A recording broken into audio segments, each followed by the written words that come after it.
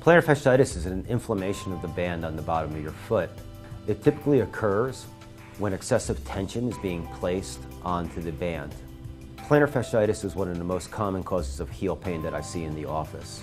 Typically, when a patient comes in with plantar fasciitis, I recommend aggressive stretching exercises, which basically include stretching the plantar fascia as well as the Achilles tendon.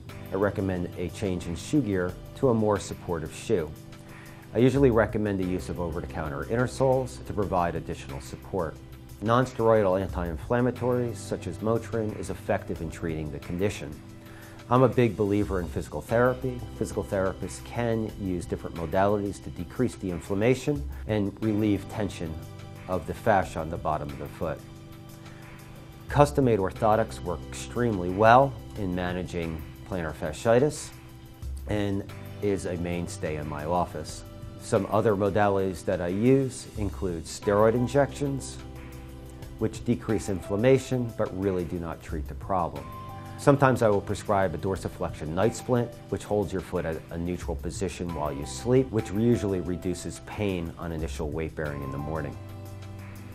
90% of patients with plantar fasciitis will get better through these conservative means alone. Should conservative therapy fail to alleviate the condition, surgical management is available. My preference is an endoscopic plantar fasciotomy, which involves making 2 small holes on either side of the heel and inserting a video camera.